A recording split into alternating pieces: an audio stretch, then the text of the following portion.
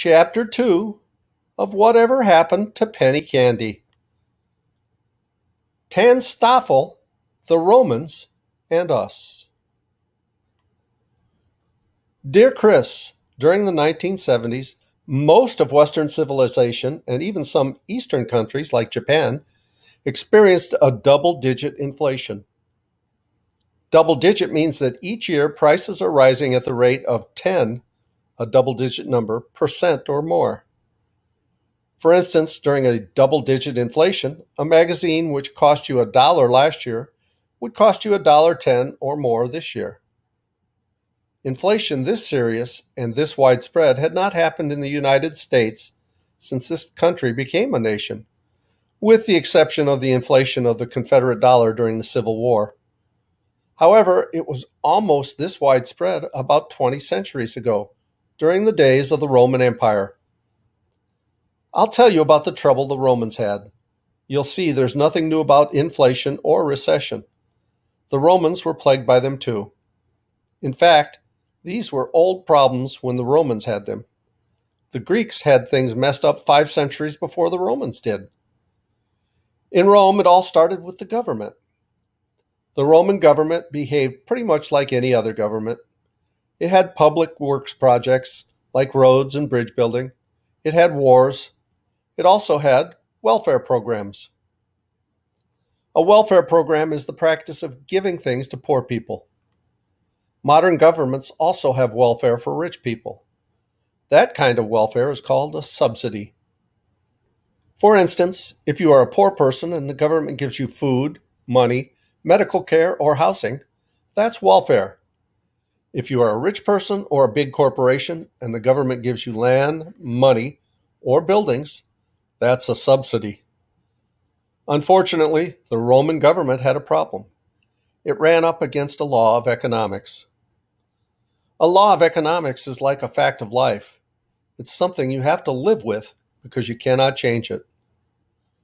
The law the Romans ran into is a big one. Its slang name is Tanstoffel. Sounds a lot like Tan's Toffel, which means there ain't no such thing as a free lunch. Tanstoffel means that nothing of value is free. Someone must pay for it. If not with money, then with time and hard work. For instance, not even air is free. People work hard and spend lots of money to keep it clean enough to breathe. Tanstoffel was a popular saying during the Great Depression, and it's becoming popular again. The Roman government wanted tools, land, and gravel for its roads, and it had to pay for these things. It wanted horses and weapons for its soldiers to fight wars, and it had to pay for them. It wanted food and clothing for its welfare programs, and it had to pay for them too. There ain't no such thing as a free lunch. The Roman government needed lots of money to buy the things it wanted. The way all governments, including the Roman government, get the money they want is by taxing people. Taxing means taking money, by force if necessary, and that's what the Roman government did. Tax, tax, tax. Take, take, take. People do not like being taxed. They do not want the government to take their money. They hate taxes. Everyone does. The Roman people were no exception.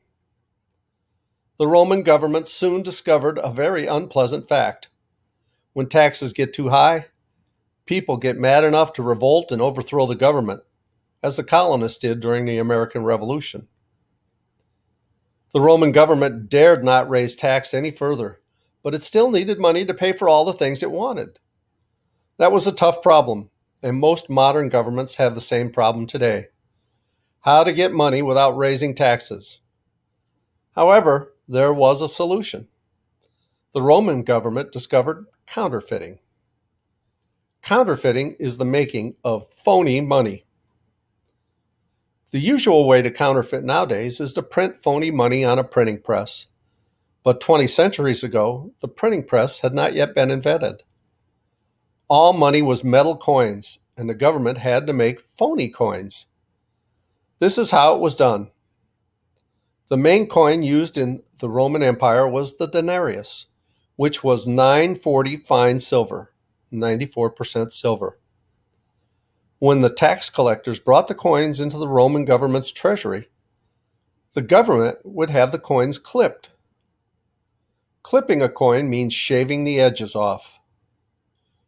The shavings from the clipped coins were used to mint new coins. The government would then have not only the clipped coins, but the new coins too. It had a lot more money to buy the things it wanted.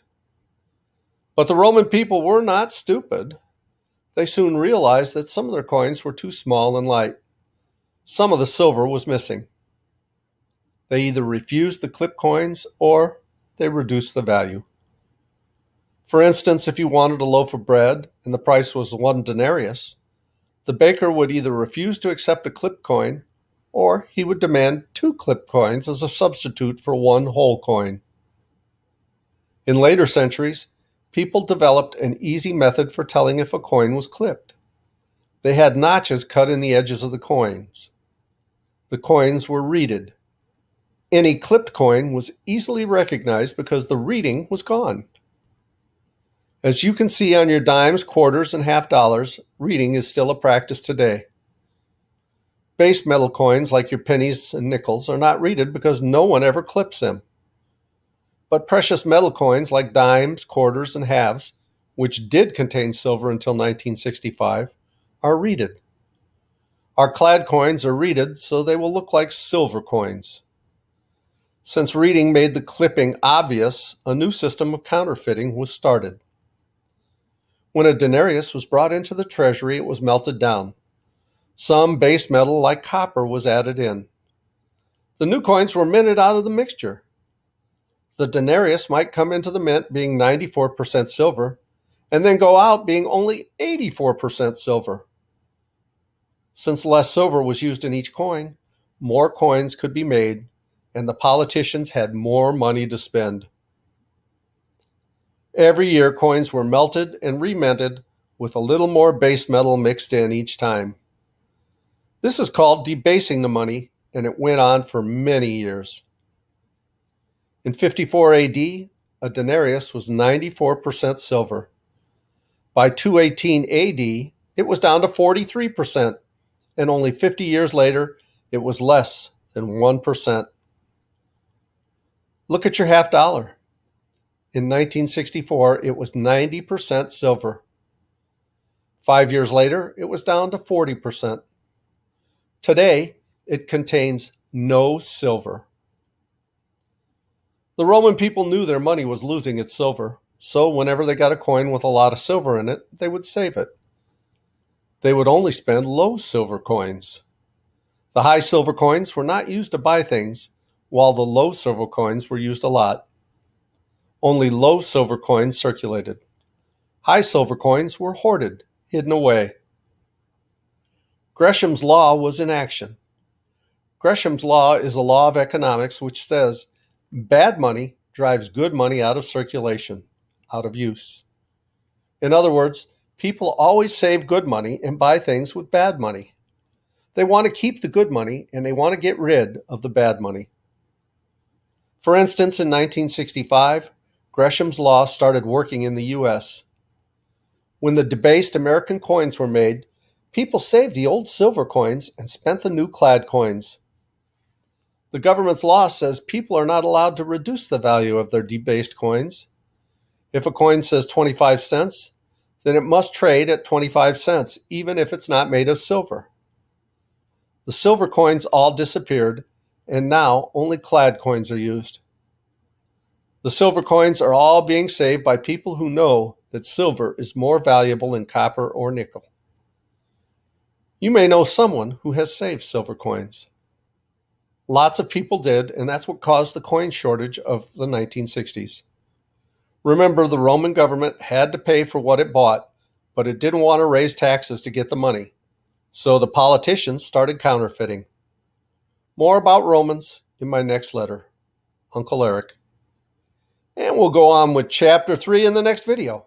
Hey, please reach down, click like and subscribe, and leave a comment down below. We'd love to hear from you. I love you guys, and as Tigger says, ta-ta for now.